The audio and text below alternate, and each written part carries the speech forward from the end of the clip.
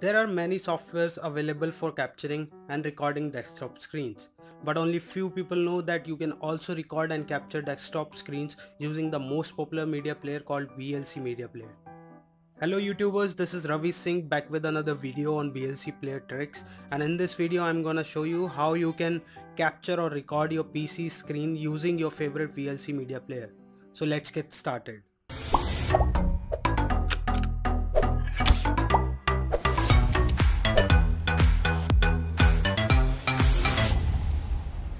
Now in my previous video I have shown you how you can convert any video file or extract audio from any video file using the VLC player. So be sure to check out that video also. Link will appear now and also given in the description. Also, the latest version of VLC Media Player crashes when you try to capture the screen of your desktop. So it's recommended that you install an older version if you want to use the screen capture feature of the VLC Media Player.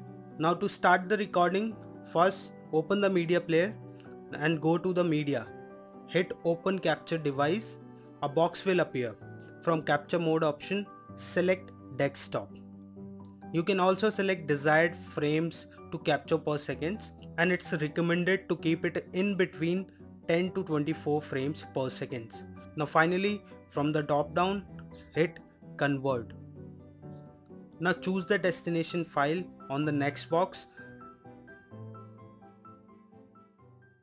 For example, name the file anything you want. I'll name it video01.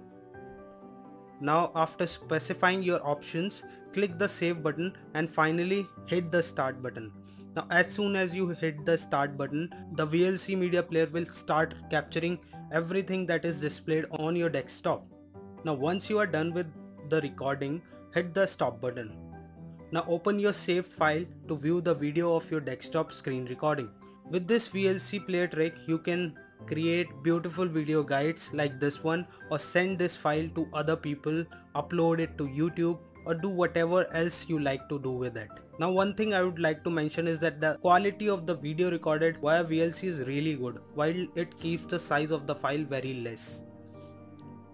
Also guys, as I said earlier, be sure to check out my other videos on the VLC tricks about how to extract audio from the video files using the VLC Media Player. So guys, we will be back with another video soon, and as always, make sure to comment, like and subscribe to our channel for more video guides. Thank you for watching guys. This is Ravi Singh signing off. Ciao.